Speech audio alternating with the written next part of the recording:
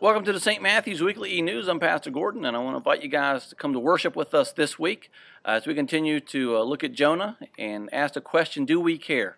Do we as a church, do we as individuals care about the same things that God cares about? Jonah, who at first rejected God's command, but at the end ended up obeying God, goes to Nineveh. And as a result of one man obeying God, an entire city turned from their wicked ways and turned toward God. They repented. All because one man obeyed God. Well, what if we as a church, what if we as a community, what if we as individuals decided that we were going to obey God and care about the same things that God cares about, care about the same people that God cares about? What would happen? Our community would be transformed.